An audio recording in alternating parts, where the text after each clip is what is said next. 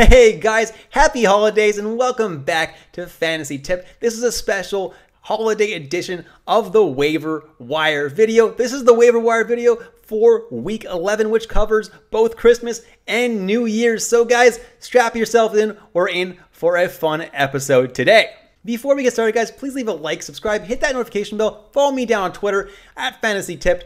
I'm always tweeting out stuff to help you guys win each and every week of the fantasy hockey season. Now, as you can see on the schedule here, this week is divided into 2 weeks. The first week, there are only 4 games, and the second week, there are 7 games. So in most leagues, both weeks are going to count towards your week 11 points. So both these weeks together will be your total, and hopefully you're able to win that matchup. Now, the first week of the 2 weeks, there are only 4 games, Monday, Tuesday, Wednesday, Thursday, and on Tuesday and Thursday, they're pretty busy nights. So the first section of my video is going to be me just talking about players that you can stream for those Monday and Wednesday nights. The second section of my video is going to be me talking about the players that play on Tuesday, Thursday, and Friday, since those are the days with the least amount of games on the second part of the week and most likely to fit players in your lineup. The third section of this video is going to be talking about just general waiver wire players that you can add to your team to really help improve your team both this week and in the long run. So starting with part 1, which is the first week of our 2-week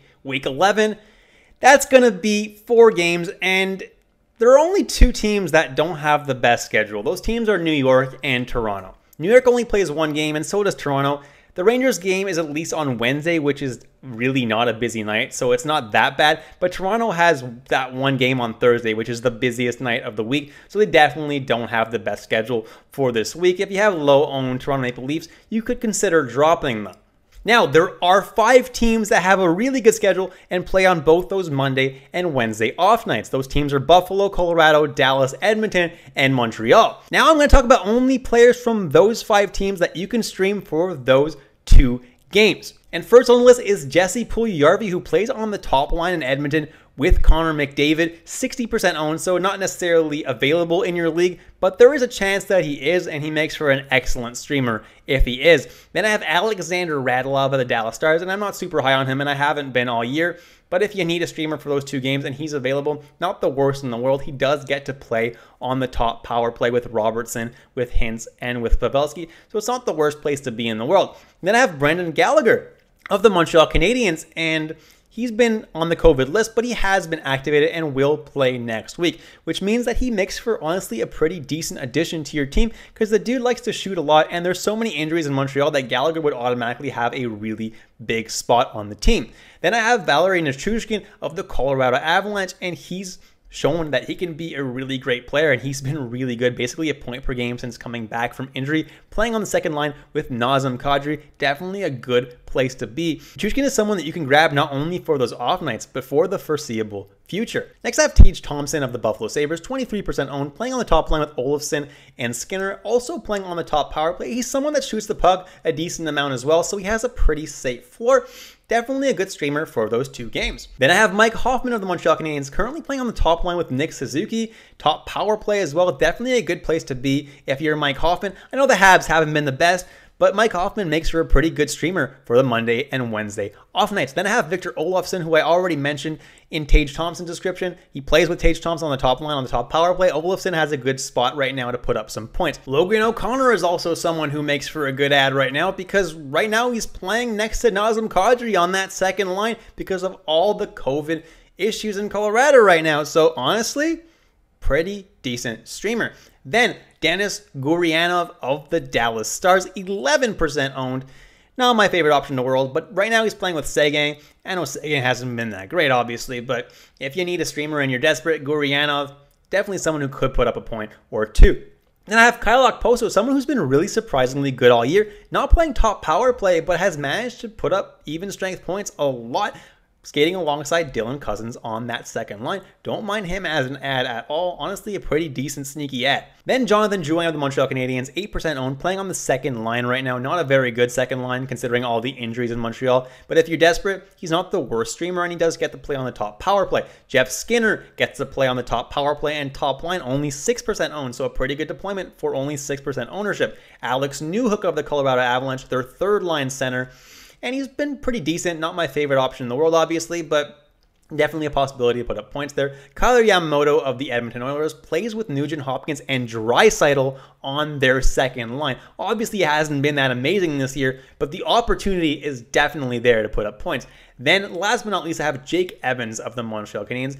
Right now, as of this recording, he's on the top line as the right wing. It's possible that Gallagher ends up taking that right wing spot on the top line, so just keep an eye on it. But if Jake Evans stays on the top line with Suzuki and Hoffman, it's a pretty good place for him to be, and I don't mind grabbing him as a streamer for those 2 off nights in really deep leagues. So let's jump into the second half of Week 11, that second week right after Christmas.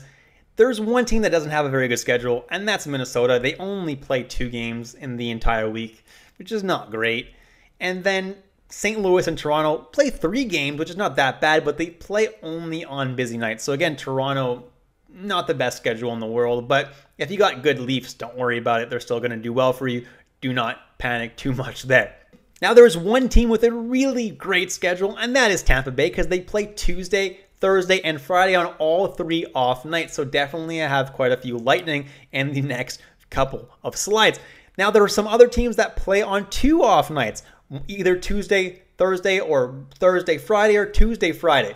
So these are the teams: Calgary, Columbus, Los Angeles, Montreal, San Jose, and Vegas. And in the next couple of slides, you'll see that I have a lot of players from these teams to help you maximize your games next week. My highest rostered ad for next week is Jakub Voracek of the Columbus Blue Jackets, 60% owned, so he's just borderline made it onto this list. But if he's available in your league, makes for a decent addition. He gets to play top power play, been putting up an assist every now and then, so definitely not a terrible ad. Then I have Anthony Cirelli, who's playing on the top line with Palat and Stamkos, which is a very good place to be. And Tampa Bay has all 3 off nights in part 2 of Week 11. Then Victor Arvidsson of the Los Angeles Kings.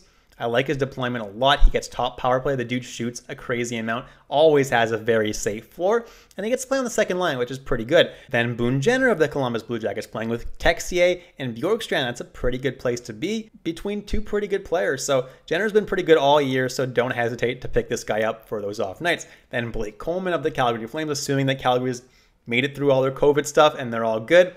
Blake Coleman is someone who shoots the puck, who hits a decent amount. Hasn't really been putting up the points that much this year, but the peripherals are there to give him a pretty safe floor. Then Adrian Kempe, who's playing on the top line with Anze Kopitar, also on the top power play, so he's definitely in a good spot to put up some points. Then Sean Monahan, who's third line center, but does play on that top power play in Calgary, so is in a position to potentially put up quite a few points. Then Philip Danault, who's the second line center in Los Angeles, been doing pretty well lately as well. Then I have Max Domi, who's playing on that top line with Roslovic and Voracek, who I already mentioned. Definitely could make for a good ad this week. Then Dustin Brown, who's also playing on that top line with Kempe and with Kopitar. And he's someone who's shooting a lot once again, so Dustin Brown makes for a pretty good ad in deep leagues. He's only 9% rostered. Then I have Corey Perry of the Tampa Bay Lightning playing on the third line, but he's on kind of a hot streak lately. So if there's nobody better available, Corey Perry, honestly, not the worst ad in the world. Then Jonathan Dahlen, who somehow is only 4% owned, playing on a line with Couture and Timo Meier, and he's been doing pretty well lately. I just honestly don't get how he's only 4% owned. Definitely a great streamer for 2 off nights. Jack Roslovic, who's on the top line with Domi and Voracek, and Alexandre Texier, who's with Bjorkstrand and Jenner. Pretty good deployment for these guys, and they're very low owned. So honestly, some solid ads. Then Ross Colton of the Tampa Bay Lightning, playing on the third line with Corey Perry. Again, not my favorite ad in the world, but if there's nobody better, Tampa Bay does play 3 off nights, so you'll be getting 3 games from these guys. And then last but not least, Taylor Radish is no longer playing on the top line with Stamkos, but is still on the power play for the time being. If he's still practicing on the power play, I would consider picking him up in very deep leagues because, let's face it, Tampa Bay's power play could be pretty good with the guys that they have on it. Jumping into some more general ads now, and the number 1 guy on my list, and it's not even close, it's Josh Norris of the Ottawa Senators. And I had kind of cheated to put him on this list because I don't usually include guys that are over 60% owned. But Norris is 63% owned, and honestly, Ottawa has been absolutely insane. That Batherson, Kachuk, Norris line, and honestly, the whole team has just looked great as of late. And Josh Norris is someone who should be rostered in basically all leagues. He's so hot right now. He looks really good every time he's on the ice, and he's someone that you absolutely have to add to your team if somehow he's still sitting on the waiver wire. Then Anthony Duclair of the Florida Panther is someone who's going to start doing well as soon as Barkov comes back, and that should be very, very soon. Duclair is someone who will play on the wing with Barkov and can definitely put in some goals. Then Cam Atkinson is someone who's starting to heat up a lot right now, playing on a line with Giroux, definitely in a good spot to heat up. Then Ivan Barbashev just sneaks in at 49% owned. He's playing on a line with Buchnevich and Tarasenko, both guys who are very good, and Buchnevich is very hot right now, so Barbashev is someone you absolutely want in your lineup if somehow he's available. Then Evan Rodriguez playing on the top line with Sidney Crosby. He's someone you need in your lineup right now. He's looking pretty good as of late. Then Anders Lee of the New York Islanders, been putting in some goals as of late, which is nice to see. The Islanders seem to be turning their season around a little bit. Hopefully they start turning it around a little bit more, start putting in some more goals, but they're looking a lot better than they were earlier in the season, and Anders Lee should be able to continue scoring goals going forward. Then I have Tim Stützle of the Ottawa Senators, 38% owned. Like I said, Ottawa's on absolute fire right now, and he's playing on the top power play as well as their second line, so he's definitely someone you want a piece of. Tim Stützle makes for a pretty good ad right now. Next is Ondrej Kase of the Toronto Maple Leafs, and like I said, they don't have the best schedule in the world for these couple of weeks for week 11, but Ondrej Kase is looking fantastic on the wing with Austin Matthews, and until Mitch Marner comes back, he's going to be in that top line spot, and he's someone who makes for an excellent ad. Then Eli Tolvanen of the Nashville Predators is someone who's doing very well right now and is getting top power play time with all the COVID that's going on right now.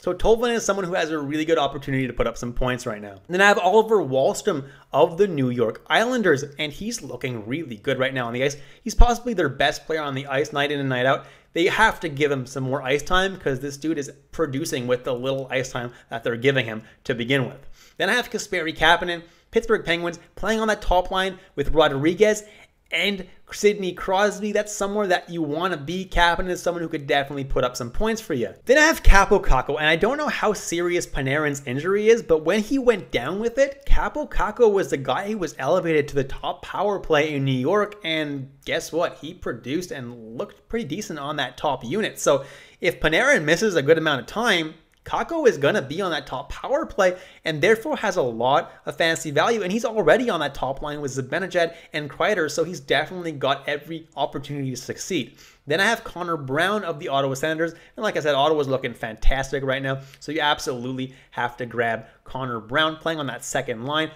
You know, doing pretty decently at only 8% owned. Then I have Nathan Walker of the St. Louis Blues playing on their third line, which isn't that great right now due to a couple injuries, but Nathan Walker, in a small sample size, has been able to produce, so I don't mind adding him speculatively and see how he does. He's Australian, and you don't see a whole lot of Australians in the NHL. It's pretty cool to see. Then I have Logan Brown of the St. Louis Blues, 1% owned, and he's playing on the top line with Ryan O'Reilly. That's a fantastic place to be, and until Perron comes back, Logan Brown is going to be on a top line. Now, Perron probably will be back at some point this week, but until he comes back, Logan Brown is someone that you can definitely stream in deeper leagues. Then I have Alex Formenton of the Ottawa Senators, who is 0% owned, but is also playing on that second line with Stützle and with Connor Brown. Makes for a pretty decent ad. Jumping into some defense, and if you guys want to see some more defense options, I only have 6 listed here today. If you want to see some other options though, guys, go ahead and look right up here. I got defensemen listed in my last waiver wire video, and there are definitely some good pickup options. I just didn't want to repeat the same defenseman over and over again. So just go and check out that link, and there's a lot of good defenseman options for you there. But for this video, the first guy I have on the list is Alex Goligoski of the Minnesota Wild, and he's been on quite a hot streak lately. And until that dies out, Goligoski is someone that I'm rostering right now, and he's looking pretty good. Then I have Keith Yandle of the Philadelphia Flyers. I know what you're saying. Yandle's not that great of a hockey player. He really isn't. He's not too useful at anything. The one thing he's good at is manning the power play. And now that Philadelphia's power play seems to be kind of looking good again, Keith Yandle is someone that you can consider rostering again. He's not going to get you points outside of the power play, but if Philadelphia's power play keeps clicking, Yandle should be able to string out some points, and that's what he has been doing lately. Next is Noah Dobson. 17% owned, and he's basically a must-add right now. He's looking so good for the Islanders, and he's been one of their best players over the last few games. He's on quite a point streak right now, and he is definitely someone you want to be adding. He's top power play in New York, and he has a really good opportunity to put up some points. Then I have Tyler Myers of the Vancouver Canucks, and he's been putting up a lot of peripherals lately. He's a guy who's able to put up some points here and there as well. Doesn't really get power play time, but he's someone that gets a lot of ice time. Then I have Ben Sherratt of the Montreal Canadiens, and Montreal is now playing him on their top power play. I know Montreal's not that great of a team, but they're trying to showcase Sherratt right now because they're going to trade him at the deadline. So they want him to look as good as possible. So if you want to grab Sherratt and hope that he puts up some power play points, I don't mind that. He also puts up some decent hitting peripherals as well. And last but not least is Matt Roy, and he's someone who's been putting together a really solid season quietly.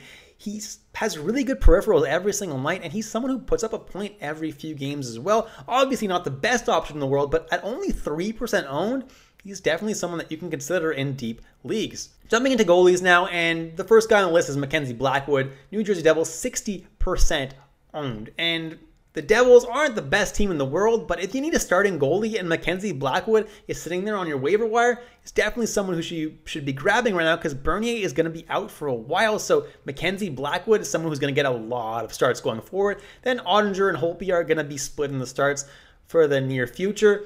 Then Jonathan Quick is the guy who is the starter right now in Los Angeles. Peterson's not doing that great, and Quick is doing pretty well. So definitely someone who you can consider grabbing. Jake Allen is a starter in Montreal, and like I said, Montreal has not been great, but he is going to be the starter until Carey Price returns. Then Pavel Francouz of the Colorado Avalanche. Now that Kemper is on the COVID list, Francouz has a really big opportunity here. If he's able to play well, he may be able to steal some starts for the rest of the year, maybe get a split job, 50-50. He's not going to get much more than that, but 50-50 split job on a really good team like Colorado is a good thing to have. I would definitely speculatively add Francouz right now, and he's the starter right now actually anyway because Kemper is on that COVID list. Then I have Anton Forsberg of the Ottawa Senators, only 10% owned, and some people have to add this guy because Ottawa's on an absolute tear right now, and Anton Forsberg is their starting goalie, and he's playing very, very well. Anton Forsberg has to be added in a lot of leagues. Then I have Ukko-Pekka Luukkonen of the Buffalo Sabres, and Dustin Tokarski should be coming back relatively soon from COVID protocol, but Pekka Luukkonen has been playing so well, he's probably going to get a lot of starts even when Tokarski comes back. They're going to split the starts at the very least. That's why I have both Tokarski and Luukkonen on this list. And last but not least, I have Scott Wedgwood of the Arizona Coyotes, and he is their starter as of right now. So if you're desperate for a guy to get some goalie starts, Scott Wedgwood is the guy to grab. And that's it, guys. Thank you so much for watching all the way through. Please leave a like, subscribe, hit that notification bell. Happy holidays. Happy New Year, guys. I'll catch you in the next episode of Fantasy Tipped.